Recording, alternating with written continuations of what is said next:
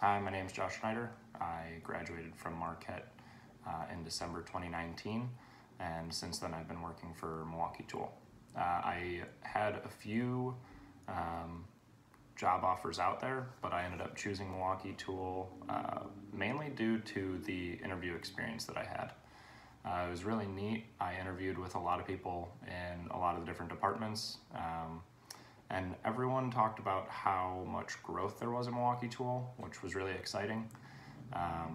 The other places that I had interviewed at were not growing nearly as rapidly as Milwaukee Tool has, even in the few months that I've worked there. So that was super cool. And then also just the feeling of walking into that building. It's a really cool building, but then on top of that, like, there's just a different feel to it culturally. Like, you walk in and you instantly know it's a fast-paced environment, and that people really care about what they're doing.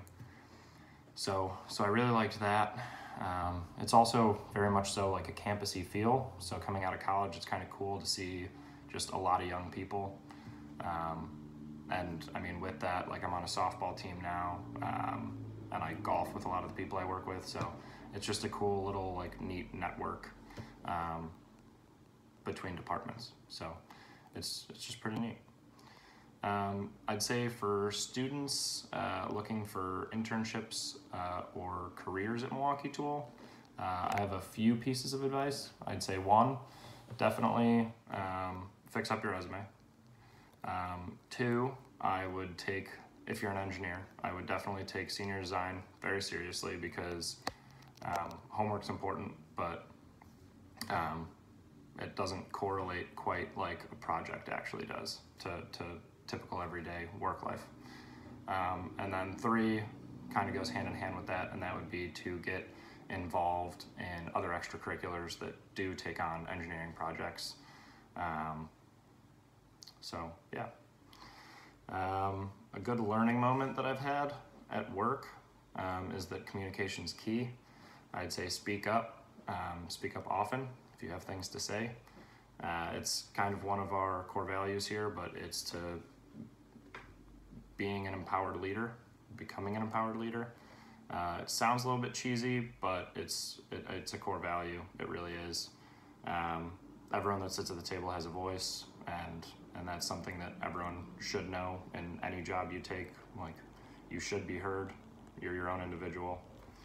And I have had very similar experience with that here. I was just in my own head, so I had an idea for a project that was just going to take out a little bit of cost, not a lot. But I didn't speak up during the meeting I had with management, because I was like, I'm still kind of new. And I was just in my own head. I talked to somebody else after the meeting, and they're like, dude, just say it. Like, it's an idea, and worst case, they say no. So I sent up a follow-up email, and now we're going to save like $10,000 a year by doing less. So it's a big win-win. It's not a ton of money considering how much money Milwaukee Tool actually makes, but every saving is a saving. So yeah.